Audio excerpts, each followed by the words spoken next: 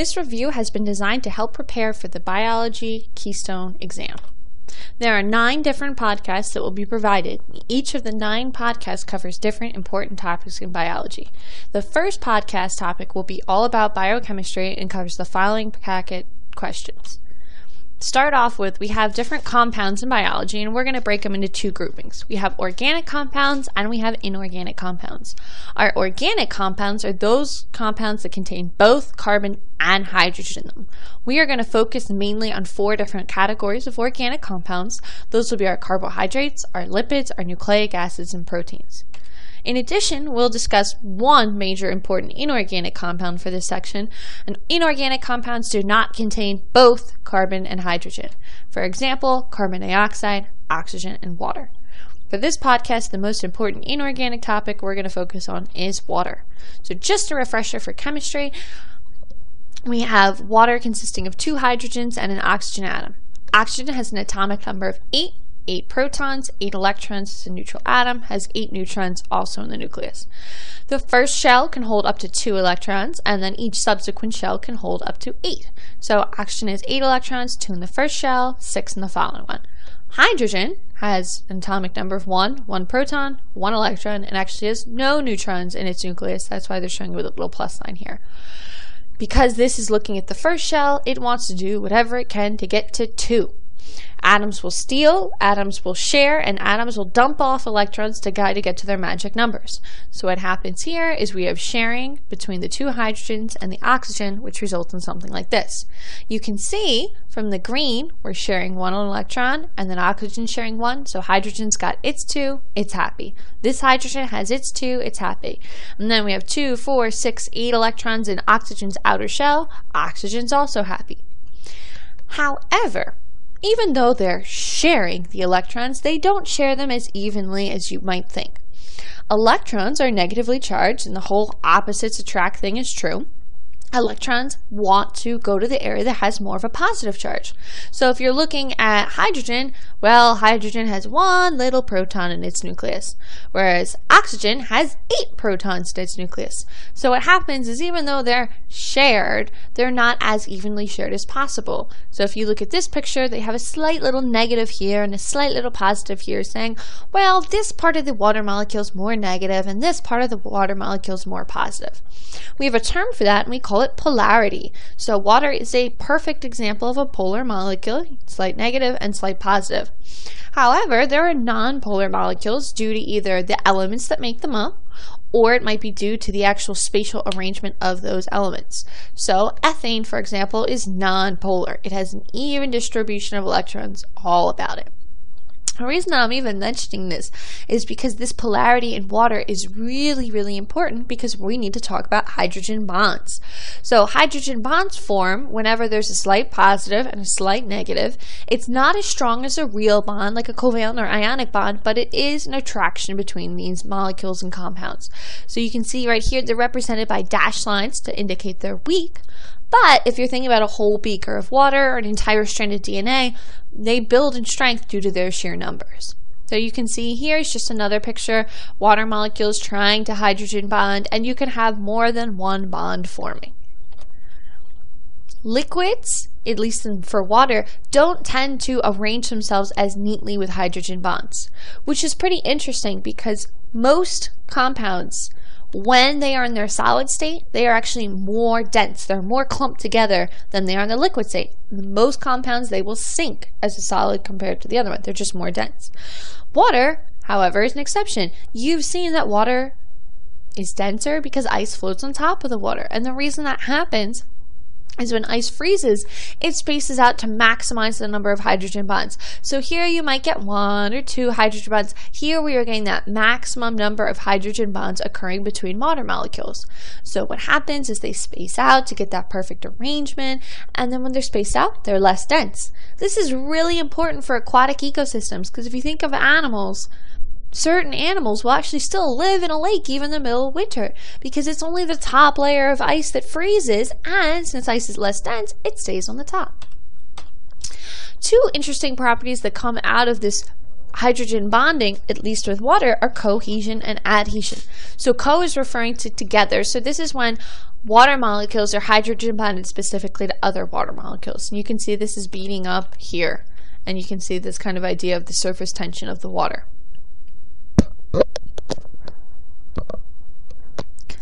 With cohesion, we have this nice little dome or this bubble here trying to show you that the hydrogen bonds help pull the water back onto itself, and that's what creates that beating effect.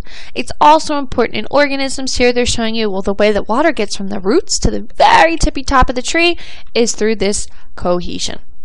We also have adhesion, which is when water molecules hydrogen bond to other compounds. So the most common example that you guys have probably seen is the idea of a meniscus. And if you're measuring something in a graduated cylinder in class, you know to read from the bottom of the meniscus.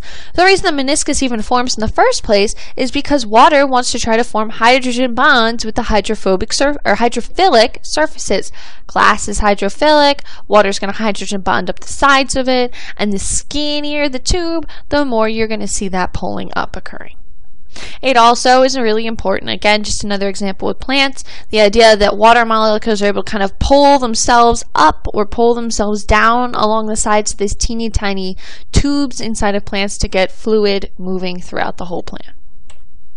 We have polymerization, which is actually not related to Yu-Gi-Oh! In this case, but polymerization is the idea of taking a monomer, and you can see it's bracketed off here. It's this little building block, this unit, and attaching it over and over again to make a large chunk of these, which we call a polymer. Now, a monomer can be identical, so I can have this exact same thing repeating over and over again, or monomers can be different looking as long as they have the right parts match up, and I'll kind of show you that in a second. So I mentioned those macromolecules as our organic compounds, and macromolecules can either be built, and we can form them, or we can break them down and use the elements in them for other types of molecules or compounds in our body. If we build them up, we call that an anabolic process, and the general umbrella term for that is polymerization. There are two more specific terms that explain exactly how polymerations happen, and I'm really going to be focusing on the bottom one because for me that term makes a lot of sense. You're dehydrated, well then that means you've lost water, and synthesis means to put something together. So in a nutshell, dehydration synthesis means you remove a molecule of water to create a chemical bond. If I want to break something down, it's not an anabolic process, it's a catabolic process. And instead of polymerization, we have depolymerization. There's one specific term for this, and this is hydrolysis. And I love this word because hydro, referring to water, lysis, referring to split. In this case, we're actually going to add water across a chemical bond, and when we add that water, we break the bond in half. So we can go from a big thing, a polymer, and we can break it into small repeating units or monomers. So just a little bit on dehydration synthesis. That's the overview. So you can see here the monomer comes close, an enzyme comes in, takes away the water, removes water, and makes a chemical bond. This is just a very general picture, but it's done with carbohydrates, it's done with lipids, and it's done with proteins. And you can see right here, it's pulled out the water to make the bond, pulling out the water to make the bond. On the flip side, we have hydrolysis. So again, we're going to add water using an enzyme across a bond, and that's going to split it up. So water added, split apart. Here, the water would have been added, OH and your H, splitting it apart, OH and H, splitting it apart. We have 4 different macromolecules. We're going to cover carbs, lipids, nucleic acids, and proteins. They all have slightly different elements in them, but you'll notice they all share carbon and hydrogen because that's what makes them an organic compound. The way I remember the elements is by thinking of the Power Rangers. Sounds a little cheesy, but the Power Rangers have their little catchy theme song. But instead of saying go go Power Rangers, I say cho cho chop and chosen for the different elements that are in there. I'm going to first talk about carbohydrates. They have carbon, hydrogen, and oxygen in them. And the carbohydrate is carbon and water. So it actually ends up being a 1 to 2 to 1 ratio of those elements. When you're looking at carbohydrates, they end in OSE, glucose, fructose, sucrose, galactose, lactose, all those kind of sugars. What you can see here is they can either form a linear form or a ring. But again, if I were to count up all these carbons and count up all these carbons and oxygens and hydrogens, I'd still get that 1:2:1 ratio. Our monomers, our teeny repeating units, is actually this hexagonal structure here. We call it a monosaccharide, means one sugar or one sweet. If I add a whole bunch of them together in repeating units, we call it a polysaccharide, which is a polymer, and it means many sugars. You can see that they're not all attached exactly the same way, but they all go through dehydration synthesis. Carbs are used as your main source of energy and your quickest source of energy. If you're running, you're going to first tap into your carb supply, break those down to get some ATP. It's not until later on that you would go to your lipids. So lipids are CHO with not a lot of O. There's a much higher number of carbons and hydrogens than oxygen. So this squiggly zigzag tail you see over here, that's actually a carbon and 2 hydrogens at each little corner point here.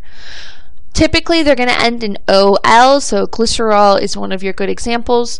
The monomers are actually 2 different ones. So you have your fatty acids, which is this long chain bit, and then you have your glycerol, which is shown in red. Some people have heard of trans fatty acids before, and a lot of companies have pretty much eliminated them. And there's also saturated and unsaturated fatty acids. So I just kind of wanted to go over those really quickly. Saturated means you're holding the maximum amount of something. So a saturated fatty acid has as many hydrogens as it can shove on that tail. As a result, it tends to be pretty straight or linear. An unsaturated fatty acid is not saturated. So you can see right here and here, it's missing those hydrogens. As a result, it tends to get a kink in it. This would be like animal fat, lard, butter, solid at room temperature. This would be more of your plant oils, liquid at room temperature. And again, we're using this for our long-term energy storage. I also put CM here because lipids are the main component of cell membranes. And we're going to talk about cells and their components in future podcasts. Our nucleic acids are choppin, and when you're thinking of those, you want to think about DNA and RNA. The monomer is called a nucleotide, and it looks like this. There are 3 different parts of it. We have a 5-carbon sugar, and that's slightly different, and I'll talk about that in a future podcast. We have a phosphate group, that's where the P comes from, and we have a nitrogenous base. There are 4 different types of nitrogenous bases in DNA, adenine, thymine, guanine, and cytosine, and a slightly different one for RNA. When you look at DNA, it's actually a very complex structure once we start adding in all the different elements that make it up. The function of DNA is to store genetic information. So your hair color, the things that you inherit from your parents, disease susceptibility, your height, all that is stored in these little elements, these A's, these T's, these G's and C's, in these monomers to pass down from generation to generation. And this brings us to our last of our macromolecules. That would be our proteins. Proteins are the largest. They can be up to hundreds of thousands of Daltons. And they are very large compounds, and they're really important for our body. I put the blue in S for chosen because not every single protein is going to necessarily contain sulfur. However, it's very commonly found and helps with the shaping, so I include it. Proteins, such as enzymes, tend to end in ACE. You have hydrolase, lipase, catalase, and sometimes they end in IN, like thrombin. An amino acid is the monomer of a protein, and it's made of 3 different parts. It looks like this. So you have an amine or an amino group right here, and you have a carboxyl or acid group right here. That's where amino acid comes from. The top half of this is exactly the same for every single amino acid. It's this part shown here in yellow, this R group, that's different. There are 20 different naturally occurring amino acids. They all share the top. It's this R part that's different for each of the 20. When we look at our proteins, they are our enzymes. I'm going to talk about enzymes in a second. And proteins are important for structure, like your muscles. So you can see right here, a protein is a bunch of these little monomers, these amino acids, joined together. And then what happens through hydrogen bonding, they are able to form more complex shapes. Also in DNA, the thing that holds it together in the center, hydrogen bonding, very important for organisms. And you can see here that proteins continue to twist and fold up to change their shape.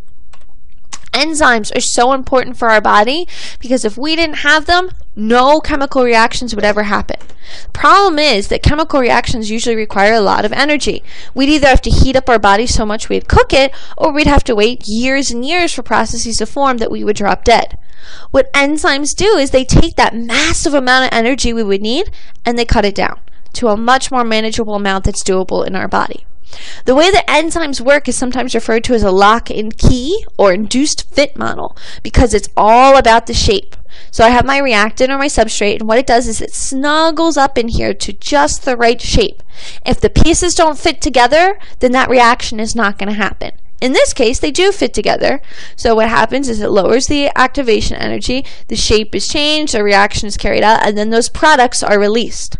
So if you were eating a cheeseburger and you were digesting that bread in your body, there would be an enzyme that would take that huge polysaccharide and chop it down into all the little monomers.